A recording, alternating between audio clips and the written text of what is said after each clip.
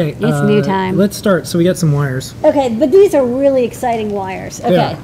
Everyone's asked for this, and I finally found a place that makes some good ribbon cables that are made with silicone covered wires. So people who really like our silicone wires, and y'all all do, because if you've used these silicone wires after using PVC wires, you're never going to go back.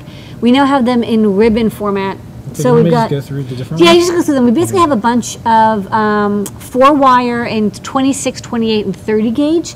And then we also, I think it's the 28 gauge that we have 10 wires. And I'll show one under the... Yeah, so here, these are just a bunch. I mean, they're just a bunch. They all look kind of the same, but they're 1 meter long. They're silicone. They're super, squishy and flexible.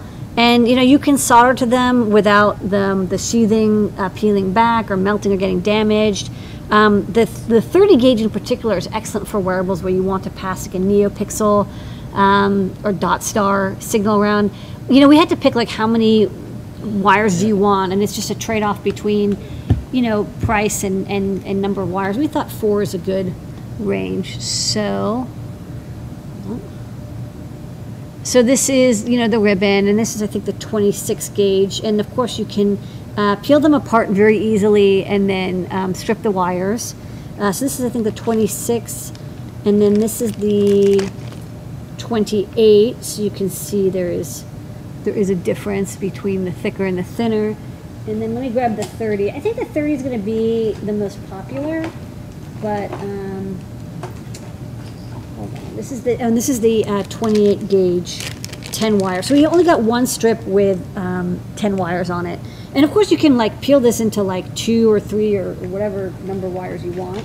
And then finally, this is the 30 gauge, which is like just super nice. It's this very thin ribbon. It's very flexible, and of course you can peel the wires off if necessary for whatever project. So I think this will be popular. Instead of having multiple silicone wires, you could just have this ribbon, and then pin 1 is marked with a white dash. Okay. That's the more silicone wires. Ribbon wires. More wires. Okay, more wires coming your way. We now have also some JST cables. These are just handy because we see a lot of boards have a JST 3-pin connector, and we wanted to have a cable that plugs into it. We thought in particular that these were useful for people who had the Halloween. JP is going to do a project that shows plugging these cables into the ports on the Hallowing and then connecting that to a sensor or LEDs or whatever. And likewise, coming soon, we have a NeoPixel strip as well. Okay. That has, yeah, they're kind of all the same because they all plug into the same port. So this is a 30 LED, half-meter long NeoPixel strip with a JST connector on the end. And I'll show this with the Halloween to demonstrate how all these are supposed to work. Because what's nice is it's supposed to be plug and play. I wanted to make the Halloween really easy to use. So you got these ports on the side, and this one says NeoPixel, and you just plug this in, and like you're done. Like there's no wiring, there's no soldering, there's not even alligator clips. And then if you want to connect a sensor or something to the other port, you can plug that in here. And then now you've got power, ground, and signal. So just plug those into the pins. Huh? Just put those right into the pins. Yeah, you just plug these in. So super there's easy. a socket and male. So you can do this for a breadboard or something with female sockets. And this, of course, you can plug something directly in if you have like a temperature sensor or potentiometer. And this is a NeoPixel, so you can just NeoPixel it up. So very easy way to update your little Halloween badge with some accessories. And I think as we do other boards that we want to make really simple, we'll just keep the same pin out so you can cross-use all the components from one to the other. Okay. Next up. This is some more robotic stuff. This one, I gotta admit, this is not the most perfect thing. Usually when I stock up something, it's like awesome and perfect. This one's a little odd. It's a clip-on for TT motors that's Lego compatible, but the weird thing about it is it has bumps on both sides. That said, it does work with Lego, and like I built this wall and I plugged this in, and it's now a TT motor with this little clip on it. There's screws that you can make to permanently attach it, but I didn't leave this on. And then you can connect it onto this like wall that I made out of some Lego pieces. So the only thing that's unusual is that there's bumps on both sides. Again, I don't know why they designed it this way, and I think if I had a say in the design, I would have had bumps on one side and then holes on the other. We might just make our own version, but until then, this is what we got. So this is kind of the closest I could find to a TT motor Lego adapter. We also have the adapter separately that plugs into TT motors that turns it into a Lego axle for use with Lego Technics. So between these two things, maybe it can uncover some projects that people have been wanting to build. I think this is an inexpensive addition. So as long as you're aware that it's got bumps on both sides and you go on at it with open eyes, I think this could be a very useful robotics addition. Okay. Next up. This is a very eccentric product. This is an eccentric wheel. We've had a lot of wheels for TT motors or these gearbox motors that are symmetric. They're wheels and they go round and round all the way perfectly circularly. And this is just looks like what it is. It's a little add-on with slots in it, and it doesn't rotate symmetrically. It's like a cam or an eccentric motion device. Useful for some cam projects whenever you have motion. Maybe you want to have something that is not symmetric. It's unusual to find these, so I thought I'd pick one up, and maybe you'll find it useful for your project. So we're kind of getting into the weirder robotics and electronic parts now. Next up. Next up, an electromagnet. So we have a couple different sizes, and this is the first one. We did a couple electromagnet projects with Cricut as we were designing it, and I was like, you know what? It is actually pretty hard to find electromagnets that are 5 volt and easy to use. So this is a 5 volt electromagnet. I just want to give one warning. Electromagnets are spec'd with kilogram holding force. So I think this is a 2.5 kilogram holding force. It's not printed on it, but it's printed on the bag. That is not the amount it lifts. The amount that it lifts is like 1/15 of that. I'm not exactly sure how they come up with the holding force. Maybe that's like in a frictionless, non-gravity environment. I don't know. There's some magical way that they came up with this number, but there's absolutely no way this is going to lift 2.5 kilograms. But it will lift, whatever.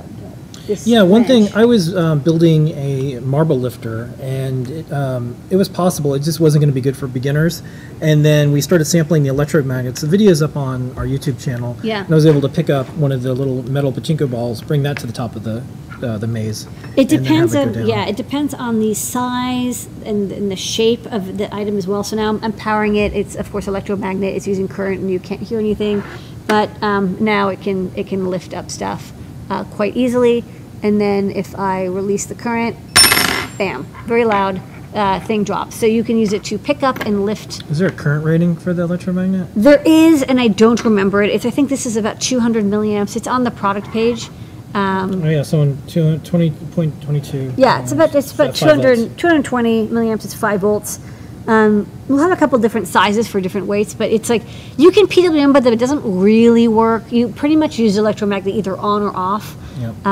You just treat it like a motor. It's a coil, so you will need a motor driver, even though it's not moving. It still has the inductive, kickback because it's a coil of wire around a piece of metal. That's how electromagnets are made. Okay. Next up. Next up, they have this very unusual motor. But I've seen these around. I don't know what it's for. I think it's for a toy of some sort. It's a pager-sized motor with a gear, and then this like triangular piece attached with a spring, and it's a spring-back motor. You can remove the spring, and it's a normal turning. Here I showed it on turning on and off. It is a normal geared-down motor, but it's just kind of an unusual shape and size. So I thought this would be interesting for people to use, and I'll also show it on the overhead because it's quite small. They're low cost. They're rated for 3 volts. You can drive at 5, but just be careful because you have to drive it at 50% duty cycle, or you could damage it. They will melt, as I determined, if you drive them at like 5 volts for forever. So this is it with the plastic piece off, and then inside here, so this is the pager motor. So it's a very small motor. It's got nice long wires, which I like. At least they got that going on. And then here's a gearbox, and then there's a gear, and it's actually quite strong. It's geared down. I guess I should probably figure out what it is, but it's probably about 100 times or so. It's geared down, and it's got little kind of a clover leaf shaped axle, so you can connect stuff to it. And then this is the version as it ships without removing the plastic piece. So what's interesting about this is it's got this plastic piece that moves about 60 degrees in this direction, or this 60 degrees in this direction, and there's a spring back. So this spring will, if you let go of the power, it'll eventually go back to center. So it's a self-centering motor, and it's designed so even if you're driving it at 3 volts, you don't want to do it forever, but if you drive it, it will stop here, and it's not going to, melt. It'll stall, but it won't damage itself. And so it's kind of interesting to use, maybe if there's something where you would normally use a servo, but maybe you want something lower cost, and you just want it to move back and forth, or maybe you want something with pretty high torque, or maybe you just want a very small rotating thing. I don't know. This motor kind of for puppetry, for all sorts of organic-y, for art projects, this is really good. Yeah, it's also it's extremely small. I mean, compared to most motors, this is a very tiny little device. So it's low current. So I thought this is kind of interesting. To steer things. Yeah, I think I don't know what it's for. I imagine it's for some toy or some small electronic device or something. But I liked it. I like this little motor. It's saying to me. Miniature sprinklers. Each to each. Okay, next up. This is simple. This is our HTU21DF humidity temperature sensor. You know and love it. We've had requests for having this pre-soldered, so you can just plug it into a breadboard, and this is what you got. So you can just plug it in, use our Arduino or CircuitPython libraries we just talked about earlier, and you've got a really great humidity temperature sensor. You notice that this sensor has that little white Teflon on the top. It's got a filter on it, so it's a little higher quality than most low-cost humidity sensors. It also means you won't get dirty. Some sensors have an open port and then dust can get in them, but with this one, it's got a Teflon cover on it, so it's a nice sensor. I like it. Okay, and star of the show tonight, besides you, Lady Ada, and the Adafruit community. Plug it in, turn it around. Bam. Bam. 32 by 32. So we had our RGB matrix shield that we brought out a couple weeks ago, and people were like, hey, you should have like a Featherwing. And I'm like, yeah, you're right. So this is a Featherwing for our M0 and M4 feathers. That will let you plug in directly an RGB matrix. You can, I showed it here with the 32 by 32, but you can use it by 32 by 64 or 16 by 32. And here's the thing, you can actually build it 2 ways. So you can see this way, you can plug in the cable on the top. I'll show this over on the overhead as well. But it comes bare, and you get the pieces to build it 2 ways. Either so it plugs in the back, or it uses a cable. So you have 2 choices of how you want to assemble it. And it's what I thought kind of made this pretty sweet design. So let me bring this out here. Zoom in. Go focus. Okay, so this is one way you can build it, where you build it on the bottom. So you put female headers on the Featherwing. Hold on. This is tougher to remove. So many headers. Eek. Okay, so you can build it like this with female headers on the top here, and then we give you this 2x10 connector, and the reason it's 2x10 not 2x8 is so that you can't put it in wrong. It'll fit perfectly into this connector and center itself. Otherwise, it can be off center, which really drives me crazy.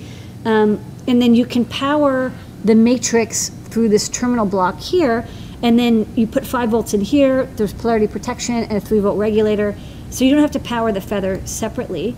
So you plug in the feather, and then you plug in the power. So you can see it's got 5 volts, 2 amps, and then all you have to do is find the input port, and then line up the input. Hold on, turn this around. You plug it in, and then it's working. So that's easy. So what's nice is, like, this way you have a single cable, and you don't have to have anything else. There's no, cable to this thing, and then of course you can chain more matrices if you want. Or the other way you can assemble this is this style, which is in the photo, where you have this socket cable plug in on the top, and then you have the Featherwing plug in on the side. So you can have the cable come out the top, like shown here, or you can plug it in on the back. So you get the pieces, you choose. You are the decider. You decide. You decide. Do you want to mention it's for the M0 and M4 feathers only? It'll never work on our 32U4 feathers. They're way too slow. It could possibly work on our NRF52 feathers and Wicked and Teensy. We don't have the code written and ready, but if you are someone who is excited to go through and just make sure that all the pinouts work and what library to use for those platforms, we're a SAMD21, SAMD51 house here. We love those. So for now, I'm just going to say, hey, you know, other platforms, ESP32, you're on your own. You'll have to match the pinout to whatever library you can find that's been written. But M0 and M4 work great, and we've got excellent code for them that's very fast and looks perfect. So this is an excellent way to add our feather wings, our feathers, and of course you can add more feather wings if you like. If you want to display sensor data, you can have the sensor data connected. You can use our Wi-Fi or Bluetooth feathers because the SPI and I2C pins are available. We kind of made it so it doesn't use all the most useful pins. And that's the new products. And with that, new products. So many.